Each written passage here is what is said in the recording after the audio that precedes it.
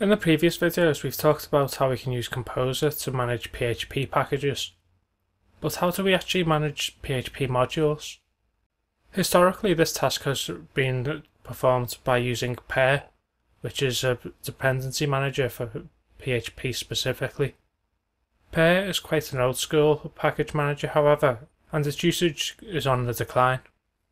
The installation process for Pear is quite straightforward, especially if you have PHP installed already.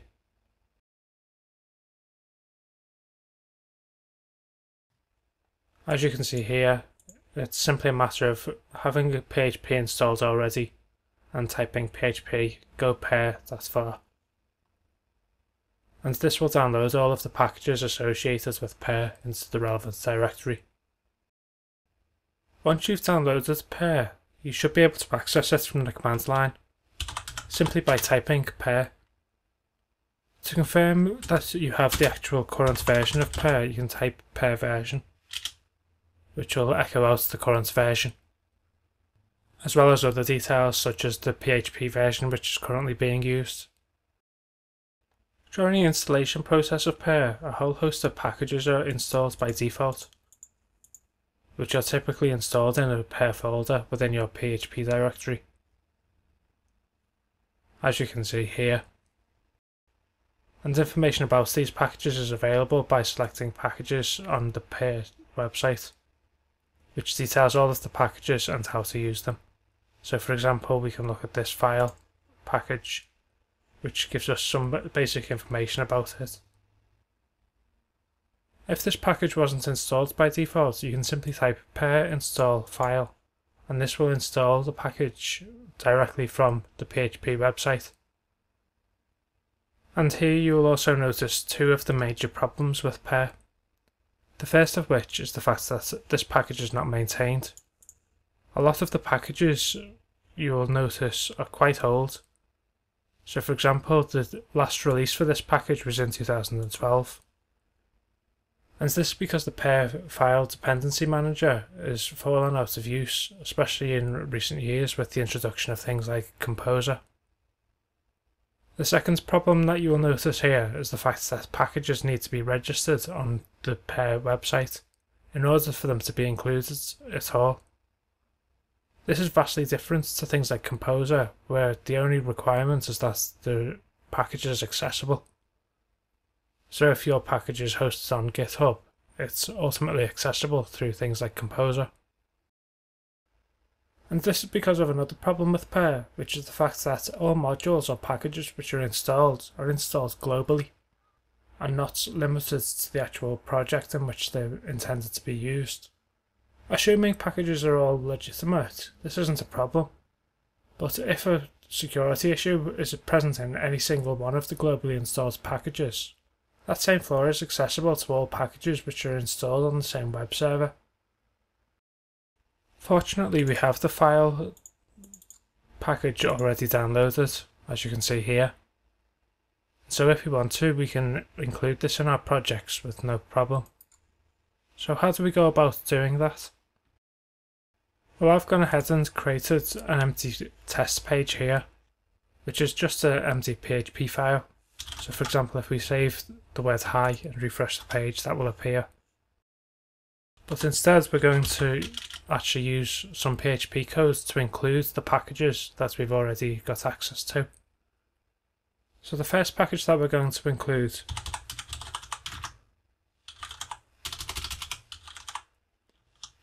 is called system.php. This is the main system package included with Pear. And to access it, it's simply a matter of typing the name of the PHP file.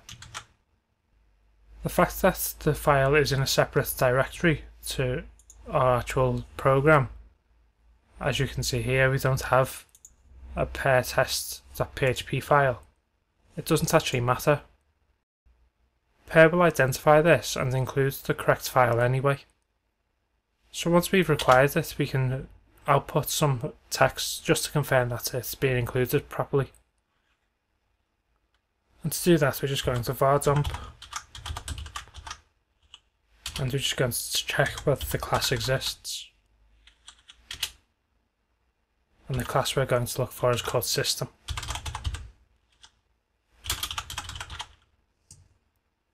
So if we go back to our browser and refresh this page, we can see that this is now showing us true, because this file's been included into our project, no problem. Now we were looking at the file class earlier on, so we can do the same again here, and it's simply a matter of including the file.php file, and in this case we'll instantiate.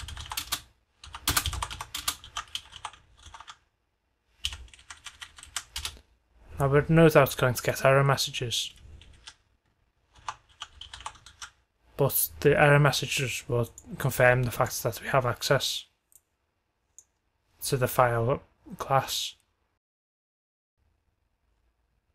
And as you can see here, we did actually have a Pear error. Something common amongst all of the other package managers is the creation of JSON files, which manages the versions and the actual packages which are installed. Pear doesn't have this facility, primarily because Pear was created long before this idea ever caught on. But the fact that it doesn't have JSON files which record versions and packages installed does make it quite unuseful, because it makes replicating environments extremely difficult, especially if you're not working on a web server, which most people aren't. It's very easy, for example, to install a package locally and then forget to install it on the remote server. And even if you do install it on the remote server, it's easy to get the versions wrong. At the time of creating this video, the best practice to handle this is to either not use Pear as your package manager, or if you specifically need the low-level libraries which are included in Pear, to use things like virtual machines to manage your web servers. If you use a virtual machine, it's very easy to clone the entire machine and to deploy that entire virtual machine, including all of the packages on remote servers. This is a topic that we will look into in more detail in a later series. But this is ultimately the reason why things like Docker, for example, are becoming so popular. Because once you've configured your environment, you simply transfer that environment onto a remote server, rather than trying to reconfigure everything on that remote server. This video also marks the end of this series. The series was intentionally brief, as it was intended to just give you an overview of different types of package managers, and which ones are appropriate for different scenarios, as well as some of the history about why older package managers have fallen out of use.